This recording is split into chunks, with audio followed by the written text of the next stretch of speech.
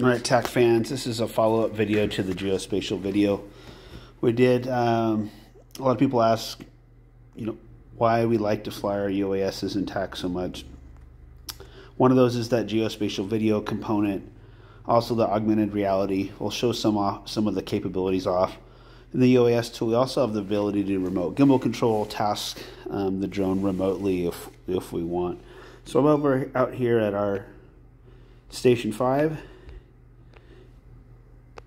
in Corona, and the UAS that's flying is out here at our Station 4. All right, and so I can do a couple things. I can just click on the UAS if I want and hit the play button, and I can see it flying around above the station right now. And that's just straight up plain view of the UAS. Now, if I use the UAS tool plugin and connect,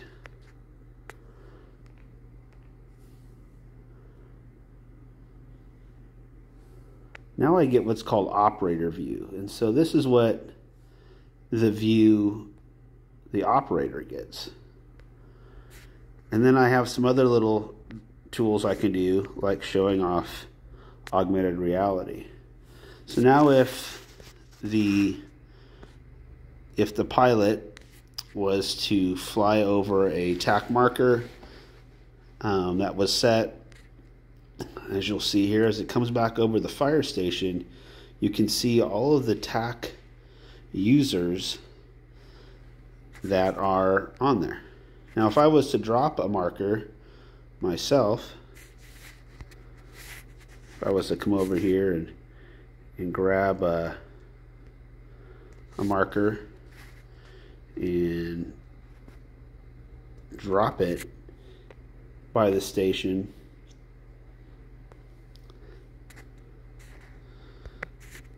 the next time he flies over that and brings it back to the station,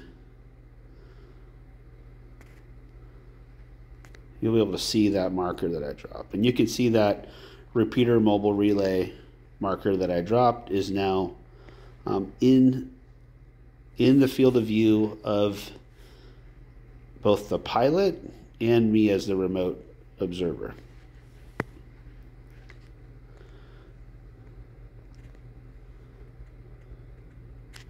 If I wanted to do remote gimbal control, I would click this button here. It would ask for remote gimbal control, and the pilot would have to give me the ability to do that. And so I just did that. I clicked on the map, and then the camera is moving.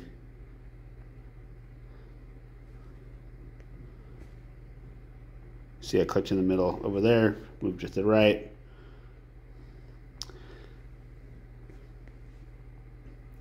And if we go full nadir,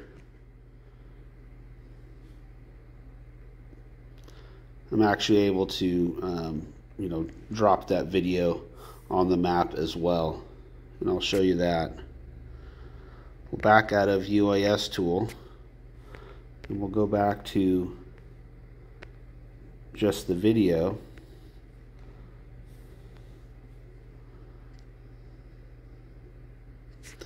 And now I'll drop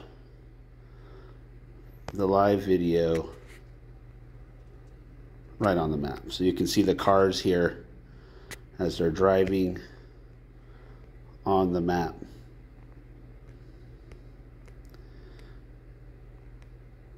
So that's kind of the nuts and bolts of it. You're able to drop, nadir video or live geospatial video on the map. You get the field of view from the UAS, even without UAS tool. And then with UAS tool, you're able to get that live operator view and gimbal control. You can also task the drone to fly to certain objects. So like I mentioned before, just a ton of capability. We are on 2 different networks, so you could do this potentially anywhere in the world. You can also fly on your own land using mesh radios. Just a lot of capabilities. I just want to say right now, though, I'm on LTE, and so is Mike Lucklider, our pilot, flying over at Station 4. Hope this was helpful, kind of explaining why we like using the ATAK platform to fly our UASs in and share that geospatial video.